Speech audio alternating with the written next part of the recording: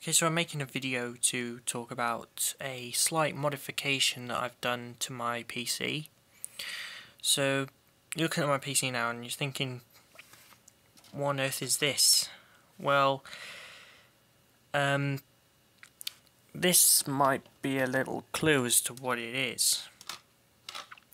That's right, I've gutted out my USB floppy drive and actually fitted it inside my PC case, so now I have a working floppy drive inside my PC.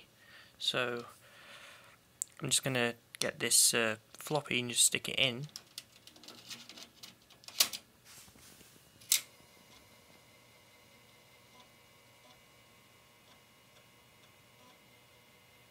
And it actually works. In fact, it's even come up with the files on the screen there.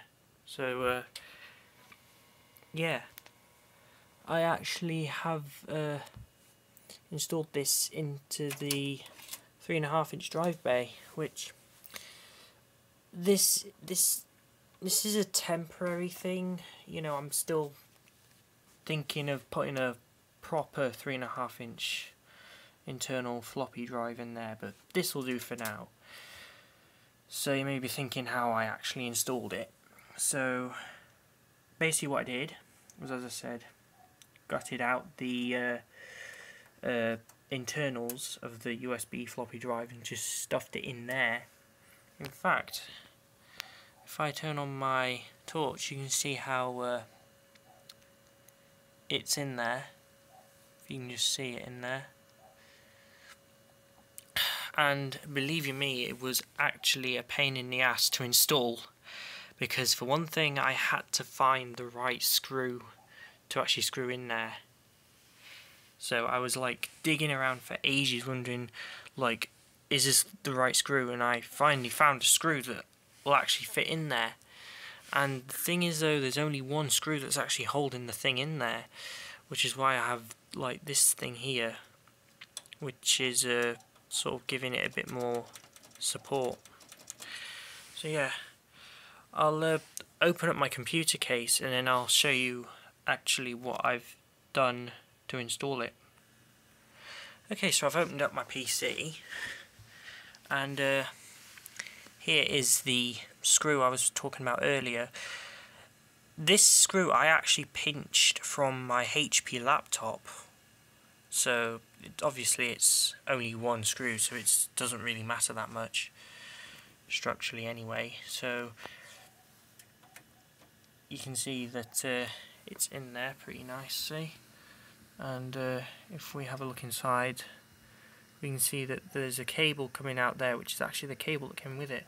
And as you can see, what I've done is I've got this cable here and I've actually routed it through the PCI slots, and it plugs into the back of the computer out of the PCI slots, and it plugs into the USB ports on the back on the motherboard I/O.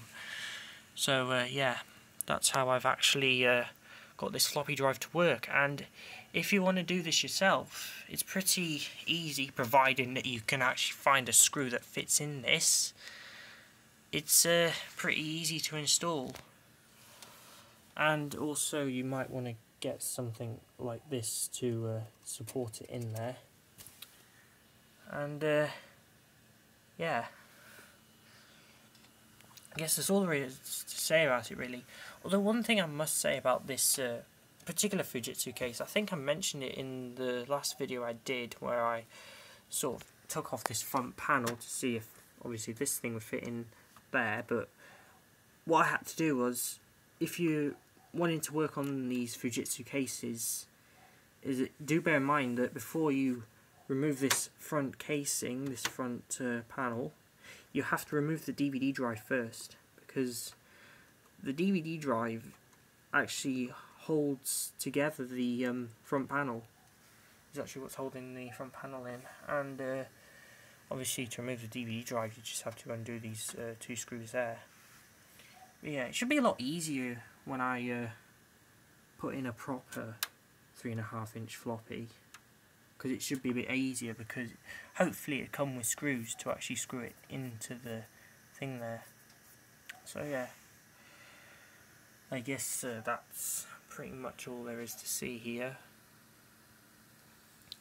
So yeah, thanks for watching and catch you in the next video.